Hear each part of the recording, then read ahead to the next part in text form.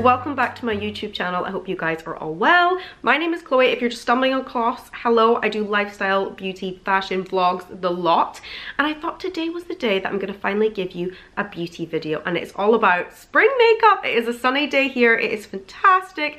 We are feeling the spring vibes, and I really wanted to bring you this kind of glowy bronze makeup look. So if you love the same type of makeup that I like, which is nothing too fussy, but you still love a polished makeup look, bronzy, glowy, then this is the video for you. I feel like I've been meaning to give you guys a good beauty video for so long. So I'm so glad that we finally get the chance. The sun is shining, the vibes are high, and I am so excited to bring you this beauty video where I can just talk you through all my favorite new products that I've got on my makeup bag, my beauty secrets, and the whole thing, basically base, eyes, lips, everything. So yay, let's do it. First iced coffee of the season. It has finally arrived, guys, and it has been a long winter. This is the best sound in the world.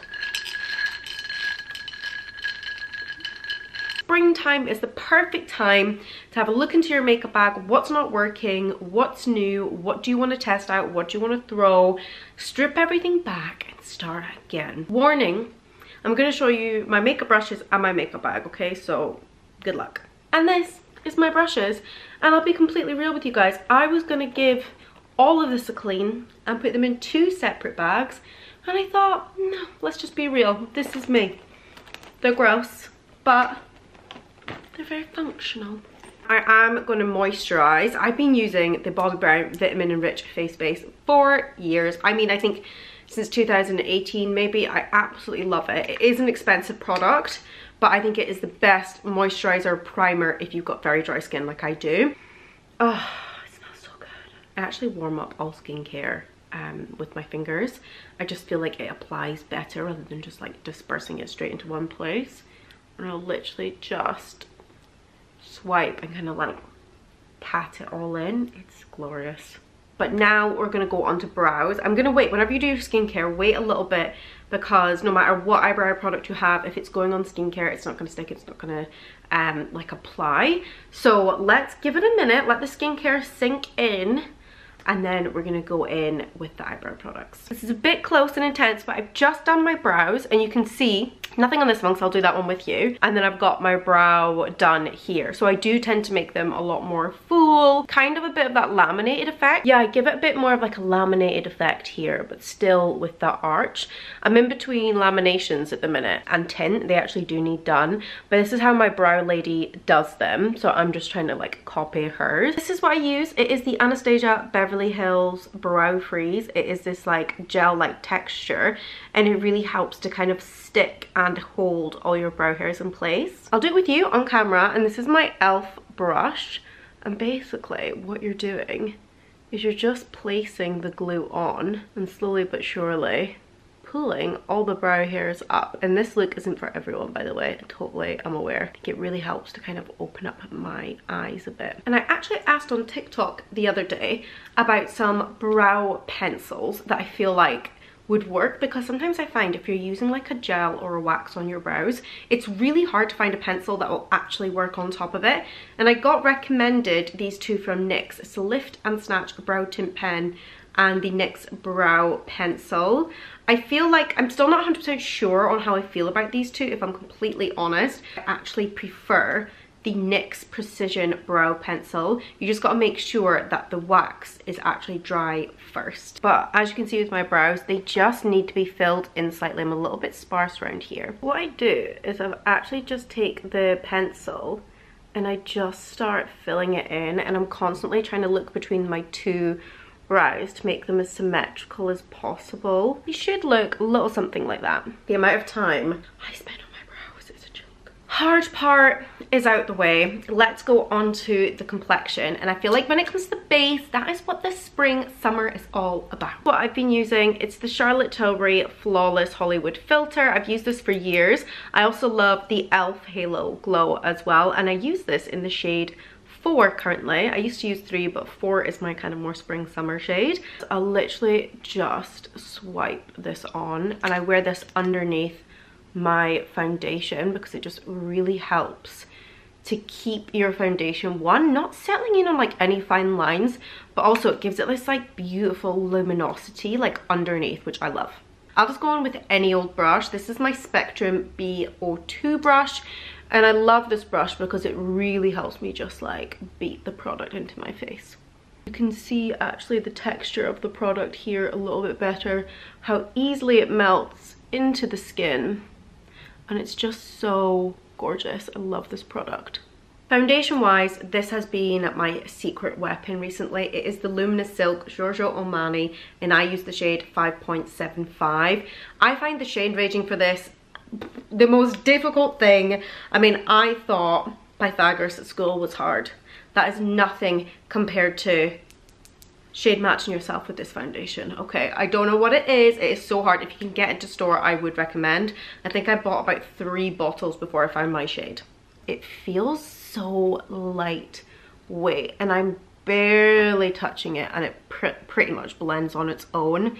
This is the one product that I would say is very much worth the hype. Again, concealer for me is a difficult one in the spring summer, because when it comes to winter, I'm all about coverage. I'm all about powder and setting and keeping it in place.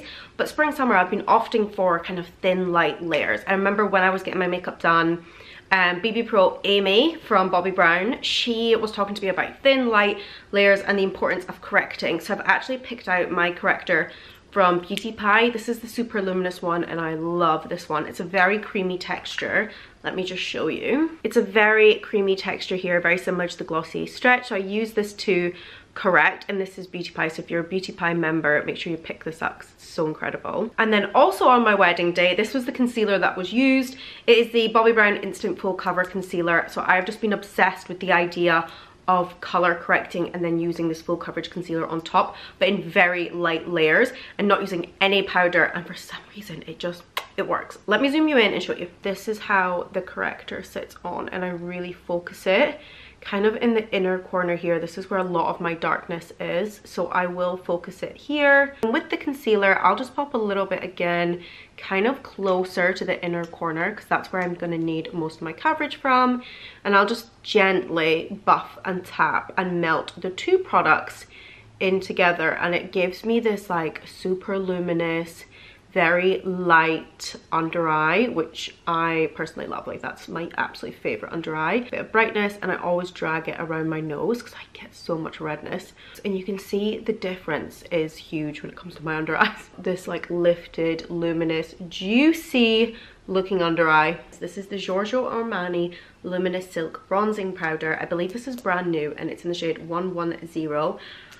Oh my gosh, this stuff is incredible. This is the color of the bronzer. I just think it's so perfect, and it's got tiny flecks of gold throughout it, and it's so funny because when I first used this, I've had a lot of bronzers recently that are quite sheer and you have to work to build.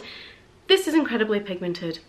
I originally just went poof, and there was this gigantic mark of instant tan, and I panicked. But the one thing I will say about this, although she's very pigmented, going with a light hand, she blends like a dream. She's my ultimate favorite bronzer. I am obsessed with this one, and I feel like any spring, summer, I'm always in the hunt for the new bronzers. What's trending, what's hot, what's everyone talking about.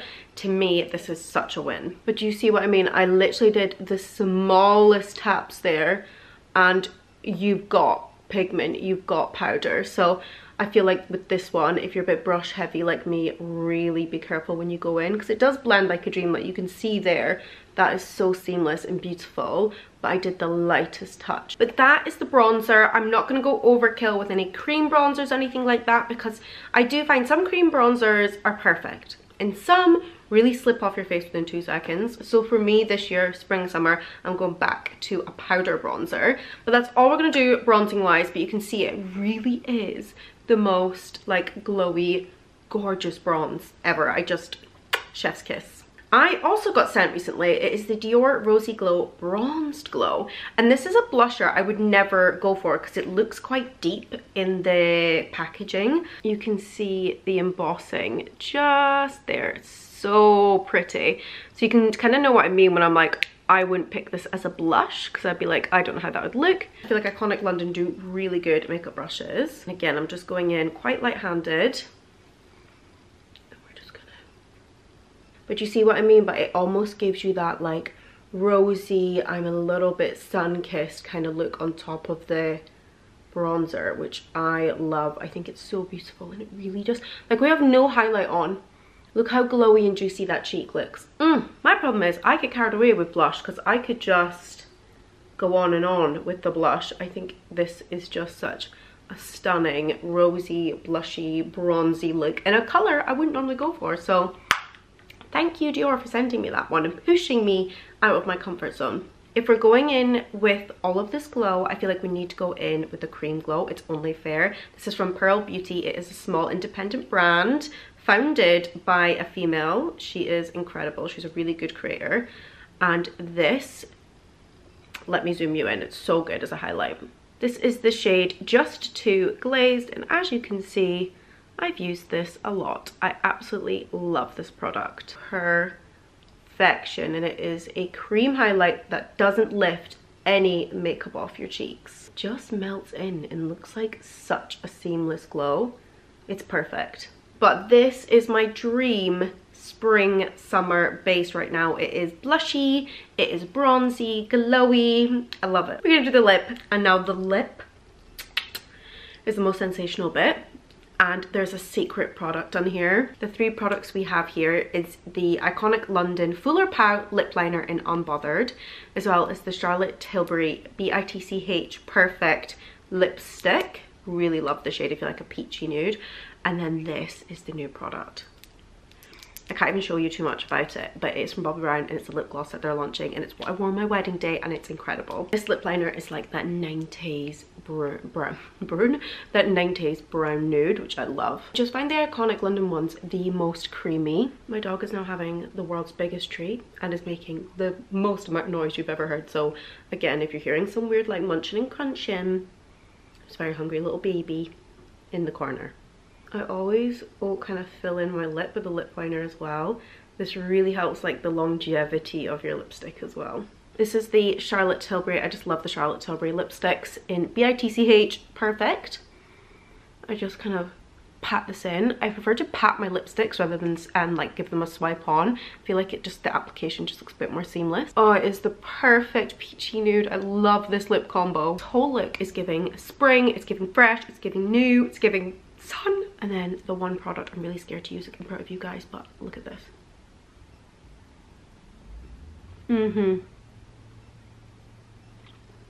One thing I would say about this gloss is it's almost like a lip gloss oil combo. It is so nourishing, so hydrating. It doesn't stay on long is what I would say, but it's like that perfect touch of pink. It's like a little pink addition that just really helps to bring your lips to life, and it's like juicy, glossy, plump, voluptuous. I'm giving you all the words here because I really love this lip combo. But you see, I get quite shiny around my chin, around here, and on my forehead. Now I want to keep that shine, but just not as much. And this is the Hourglass Ambient Light Powders. If you've never tried these, oh my gosh. This is the diffused light, and it is such a beautiful powder. Show you. Do you see what I mean? It gives it like blurring without looking cakey.